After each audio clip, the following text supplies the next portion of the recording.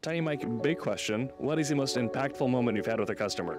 Man, so the other day I met this older lady, widowed, just on a fixed income, that her AC couldn't be replaced and her furnace had a $3,000 repair on it. And right off the bat, she told me she had a fixed income and we really couldn't do anything. So we just started talking, and she watches the same shows I watch. We had a really great connection in almost 2.5 hours together.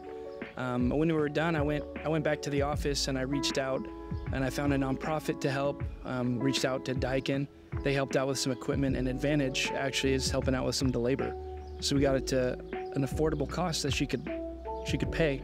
And now she's getting a heat and air, not for free, but at something that was affordable for her. And she almost cried. She couldn't believe that I would go out of my way to do that for her. And I was like, that's not something I would normally do. I'm here for each customer as it comes in. We treat everybody the best that we can, and we're looking for the best outcome for each customer. Sometimes it works out, sometimes it doesn't. But this time it did.